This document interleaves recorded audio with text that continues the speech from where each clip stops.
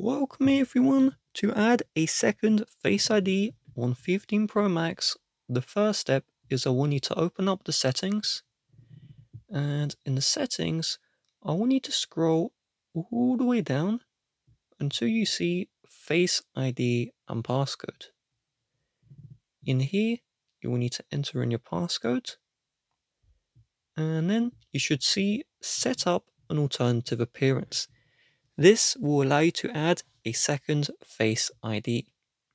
So tap on this one, get started, and then follow the on-screen instructions where you place your face in the frame and then you rotate your head.